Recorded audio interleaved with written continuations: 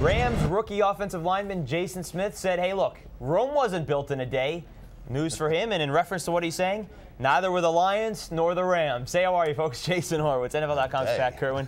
Glad to be with you here on the NFL Preview Show presented by Tyson Anytizers. And Pat, it's the game that people pointed to in Detroit as maybe this would be the one that snapped their losing streak. They did it earlier in the season. They stopped it at 19.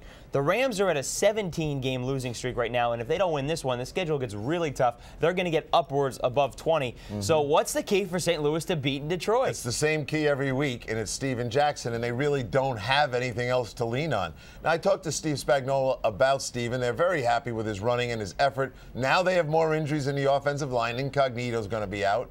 So that's going to become a harder thing to do.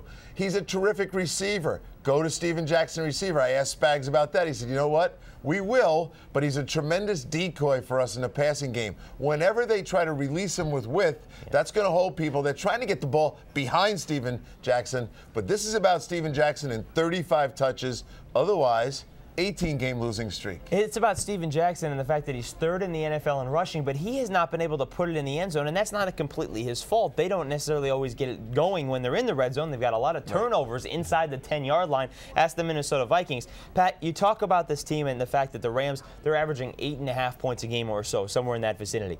The Lions are second worst in the NFL and giving up more than 30 points a game, right in front of the Rams, or I should say behind. The Rams are 30th. Is this a high-scoring football game? This is going to have a baseball score feel to it, 6-3. You think the offenses are that much worse than the defense are worse? I just don't think they can generate enough offense. I won't be surprised if 11 or 12 points wins the game. And I'm not trying to be sarcastic. They're both trying to rebuild. They're both brand-new head coaches. You look at the bottom of this league and the worst teams. 5 of the worst teams have brand new head coaches. We could get into a long discussion about the volatility in the league, but I like Schwartz and I like Spags. They'll build them the right way, and it's going to be one of those games. I kind of think Detroit at home, off a bye, better situation. And they're both defensive coaches, which means that they're going to be focused around getting that. Now, the offense for St. Louis has struggled a lot more than it has for Detroit because they put up, they had 24 at Chicago, 20 against Pittsburgh. Detroit has put up some numbers. Matt Stafford is expected to come back this week after missing a couple of games with a knee injury. What are you expecting from him off a bye? And I think Stafford will play. He practiced again yesterday, and that's always critical to me. Who's taking the reps on Wednesday when we're putting the first down offense in? He was.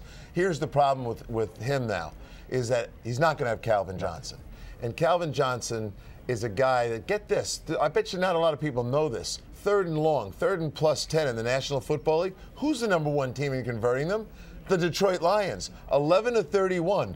35% of the time when it's 3rd and long, and you know there are a lot of them, they convert them because of Calvin Johnson. Without Calvin Johnson, I'm not sure where this offense can go. That's why I think the score is going to be ridiculously low. All right, well, we'll see how that plays out. You said the Lions are in a better situation, but do the Lions win the football game? I like the Lions to win the game. I really do think they can win this game. They got the home field working for them, and they got St. Louis, who's frustrated, and they are really struggling.